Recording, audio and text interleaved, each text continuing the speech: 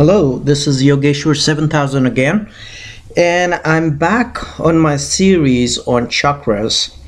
And chakras, I've already mentioned in my earlier videos, they are very closely associated or connected with the planets.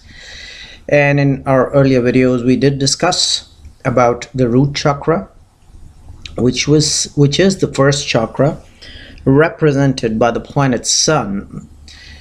The second chakra, which is Swadhisthana chakra, which is associated or connected with the planet Moon.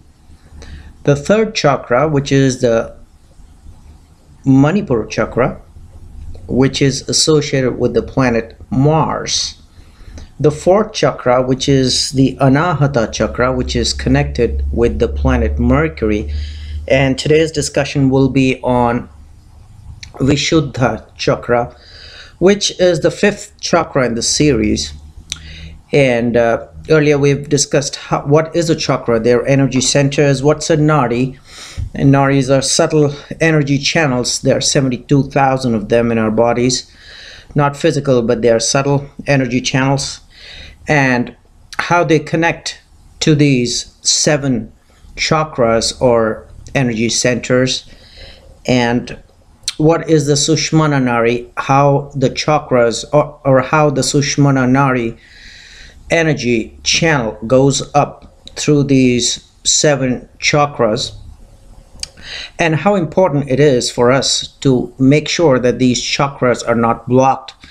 How important it is for us to see that if there are blockages, we need to clear these blockages, because along with these blockages, a lot of mental, spiritual, and physical problems manifest. So we'll be discussing today about Vishudhha chakra, what it's all about, and how do we balance this chakra, how do we heal this chakra in case there is a blockage. Now, the area of this chakra is the throat area. So the physical problems in case this chakra is blocked, which manifest, would be the regions of the throat, which is very important. Thyroid problems, the areas along the neck, the mouth, the tongue, and anything around the throat area. And the physical problems which are associated with this chakra, in case this chakra is blocked, is inability to speak or express. So you would have seen a lot of people with not be able to express because just the words don't come out, people who cannot speak in front of an audience, people who cannot communicate well, people whose voice may be hoarse, people whose throat kind of get hurt or get tired sort of in case they speak a little more than normal, so they cannot speak for a continuous period of time longer than a few words or a few sentences. Also, another problem associated with this chakra could be listening as well. So listening disabilities is also associated with this chakra. And the planet associated with this chakra is Jupiter.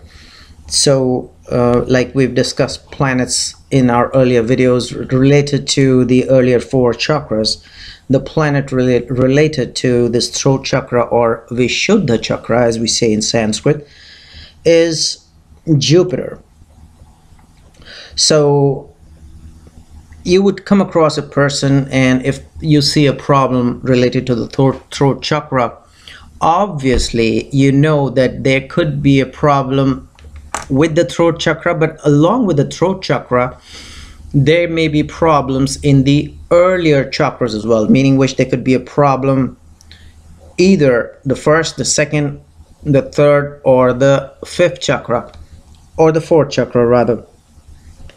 Because in case the fifth is blocked, you know that the blockage could be related to this chakra, or the blockage could be related to the earlier chakras, because as we've discussed that this energy flow, the subtle energy flow goes along the Sushmana Nari and goes up through the chakras. And if there is a problem in earlier chakras, it's but obvious that the fifth chakra, the Vishuddha chakra, also may come under a situation where the energy may be blocked here in the throat chakra, or because the energy is getting blocked in some of the earlier chakras as well. So, and on the contrary, if you look at a person who seems to have a clear Vishuddha chakra, a clear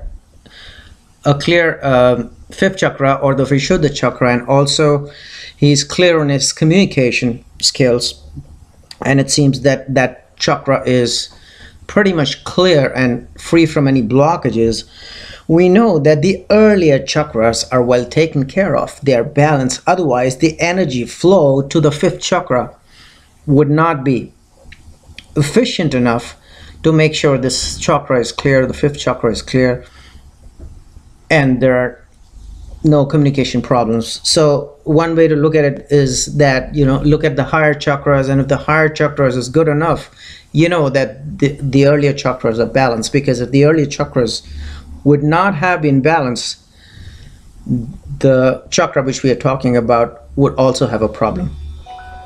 So that is one thing I wanted to discuss here, that do not come to a conclusion if there's a blockage you feel in the fifth chakra. Do not come to a conclusion that the blockage may be related to just this chakra or the fifth chakra we're talking about, the Vishuddha chakra. There may be blockages in the earlier chakras which may be stopping or obstructing the flow of energy through those chakras, as a result of which there may be problems related to the fifth chakra or Vishuddha chakra, or communication problems, or any physical problems related to the fifth chakra. So as to, we just discussed about the thyroid problems, the jaw, the neck area, and the tongue, or even problems related to listening. So how do we kind of balance, how do we kind of clear this chakra? Once again, assuming that the other chakras, the earlier chakras, are clear enough. So we'll be talking about Vishuddha chakra. There are ways which we have discussed in our earlier videos related to other chakras. One is a mantra remedy. And the mantra associated with this chakra, or which corresponds to this chakra, is hum. So you write H-U-M and you'll get the right pronunciation. So hum is one way where, you know, you can practice chanting this mantra. Also, breathing exercises or pranayama has been found to be extremely effective clearing this chakra. But again, with a word of caution, that the pranayama exercises, I've seen a lot of healers prescribing general pranayama or breathing exercises, but no, it has to be done under an expert Vedic master, and it has to correspond to the dosha you have in your body. And people who do not know what dosha is, they can refer to my earlier videos. There are three kinds of doshas, which is a kapha dosha, and a pitta dosha, and the vata dosha. So kapha corresponds to the water element, the pitta corresponds to the fire element, and the vata corresponds to the air element. And you know, if you want to go into more details, please refer to my earlier videos. So pranayama or breathing exercises, once again, have to be done under the guidance of an expert yogic master, and it should not be generalized, because it could actually harm instead of providing a benefit to that person if it is prescribed as a general pranayama. I've seen a lot of healers make that mistake, so I wanted to bring this up to your attention. Also, colors. So what is the color of Jupiter? The cosmic color. Now we know the physical color of Jupiter is yellow sapphire, but the cosmic color of Jupiter is pale blue. So please be very careful on that. The planet which corresponds to this chakra is Jupiter, and the cosmic color is pale blue. So pale blue is a good color to balance this chakra. Another way is through yogic exercises or yogas, but again it has to be done under the guidance of an expert yoga master. No general exercises should be prescribed, as I've seen a lot of healers making this mistake. One good asana for this is the Sarvangasana, which is the shoulder stand asana.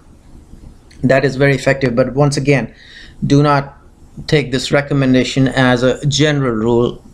Get guidance under the advice of an expert yoga master who will look at your body structure, who will look at your doshas, and then prescribe the right asana for you. So that was another way of clearing blockages around this chakra.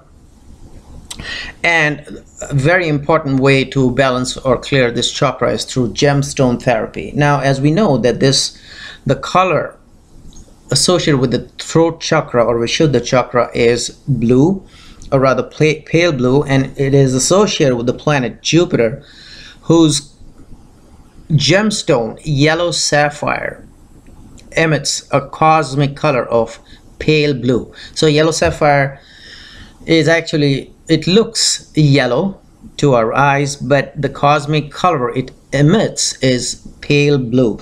So a lot of yogic or a lot of healers make this mistake by prescribing blue stones to clear this chakra.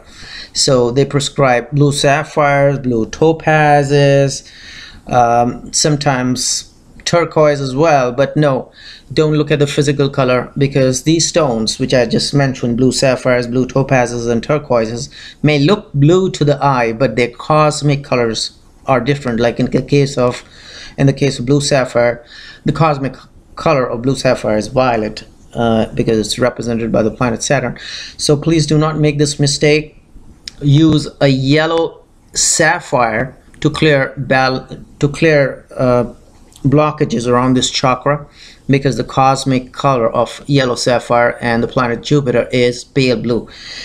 However, with a word of caution again, do not use yellow sapphire for this chakra in case your Vedic birth chart does not allow yellow sapphire to be used, meaning which in case Jupiter is a malefic planet in your Vedic birth chart, or if Jupiter, although may not be malefic, it cannot be used for that person based on that person's Vedic birth chart, then please do not use yellow sapphire to clear the fifth or the Vishudhha chakra, because it can bring more harm than a benefit.